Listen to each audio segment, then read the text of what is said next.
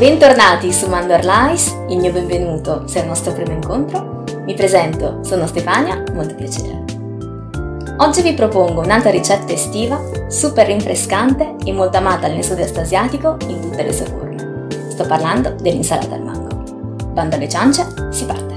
Scegliamo un mango acerbo. La particolarità di questa insalata sta proprio in questo. Andiamo a cercare la croccantezza del frutto. Peliamolo e per tagliare il mango alla julienne mi sono aiutata con un pela patate dalla lama multipla, scegliendo quella più adatta. Creiamo delle strisce sottili e con mia sorpresa ho scoperto che il mango non era così acerbo come sembrava. Doveva essere completamente verde. Nessun problema. Si prosegue e continuiamo a tagliare fino a raggiungere il cuore.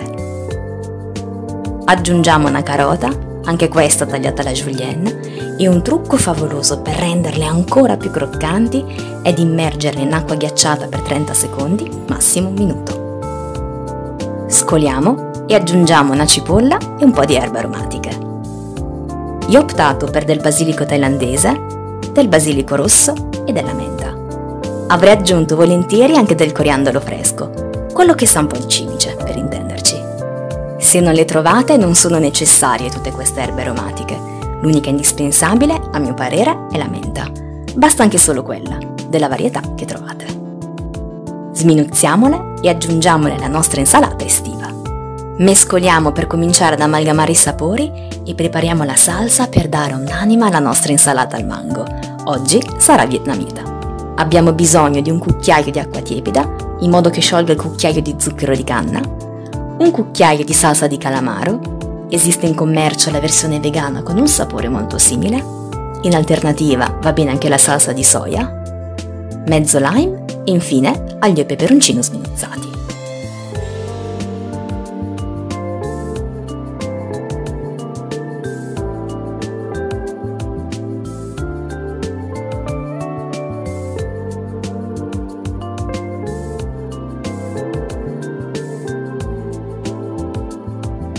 Sentitevi liberi di aggiustare le dosi in base ai vostri gusti.